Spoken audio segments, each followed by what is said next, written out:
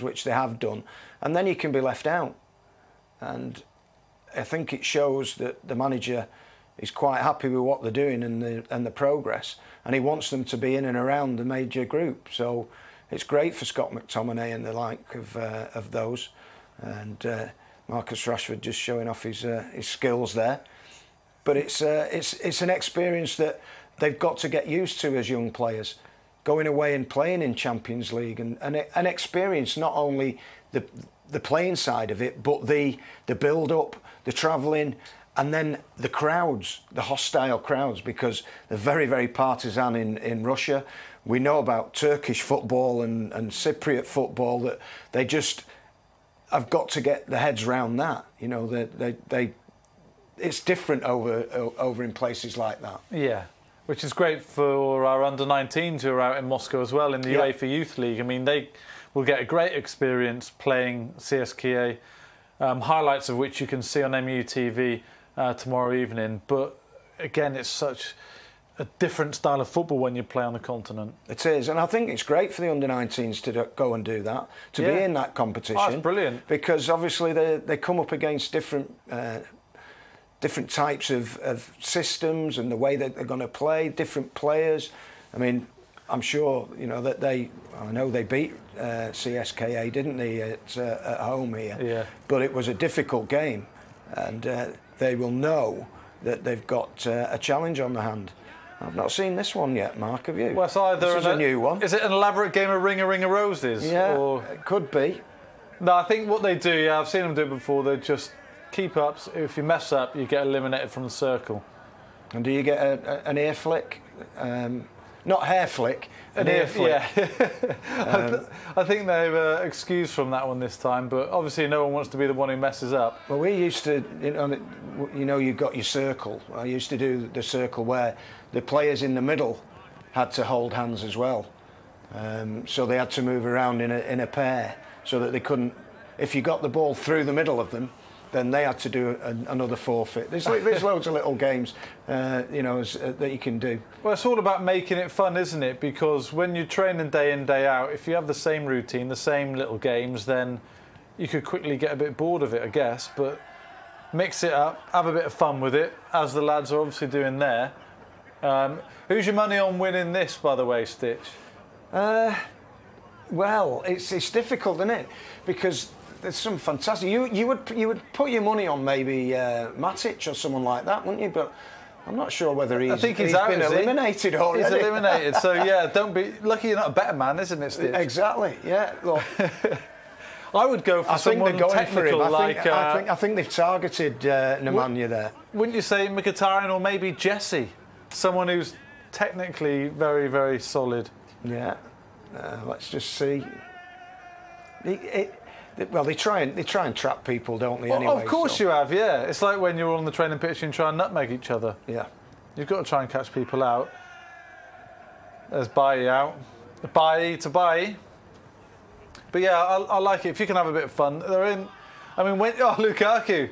That was a bit harsh. He's better in front of goal, isn't he, than keeping ups holding hands in a circle. That is a definite stitch up there attempt. Oh, I think Darmian might have gone. Oh no, he's trying to muscle in. No, do you argue on the training pitch about little things? Do you argue on the training pitch? Yeah, there was loads of little games that we used to play, and I've not seen it actually with the hands. You know, holding hands. They usually just play it away from each other and usually just smash the ball at each other and try and say that it was their fault. Well, this is getting very difficult, isn't it, with just 4 players holding? You've not got much space there.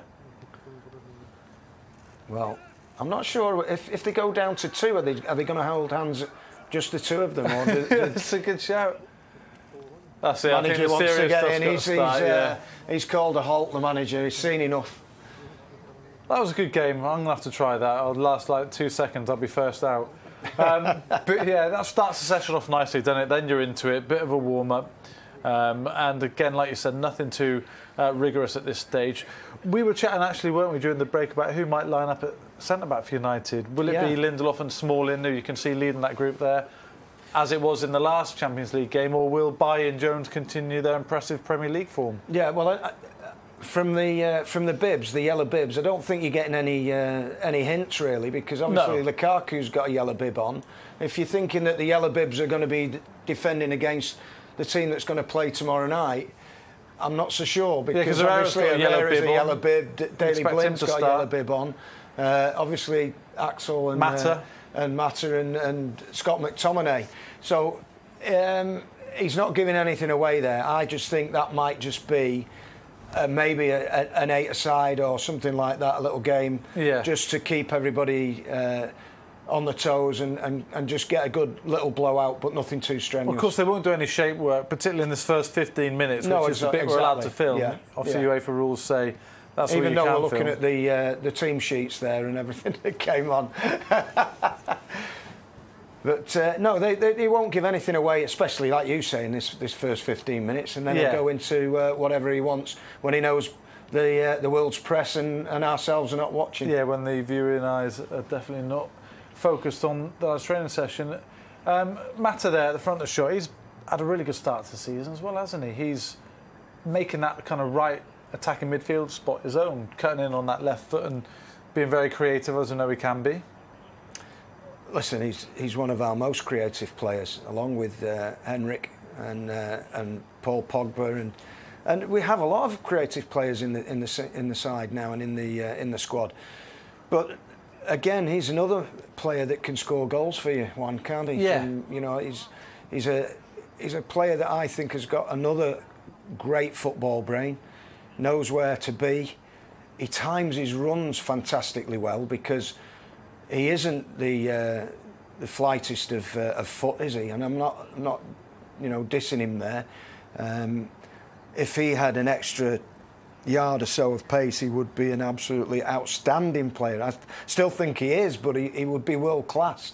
And he's got that brain that sees things before people actually get into the positions, and he knows where to play the ball. Yeah, he's got a great picture of the game. And like I say, he's a really, really great player, and what a fantastic bloke as well. You know, we know about all his off the field antics and in his charity work, and the big one now is the one with the players' wages, which he's trying to get everybody to donate to. What a fantastic idea that is. Yeah, he really is top guy.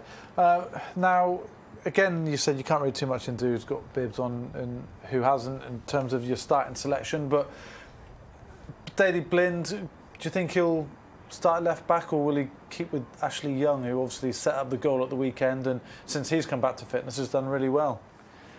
I'm not certain, Sully, because I thought we looked a little bit jaded in that second half. I thought that Daley might have come on maybe a little bit earlier, so I think he might start the game. I'm not sure, but Ashley's done brilliantly in those two games. He might want to keep that going. He might want to keep the same team as much as possible, but he has to be careful, because obviously we're looking at the injury from Paul Pogba's. Was that an injury that was a little bit of fatigue because he'd been an ever-present in every team, in every game? That could have played a factor in that. Yeah.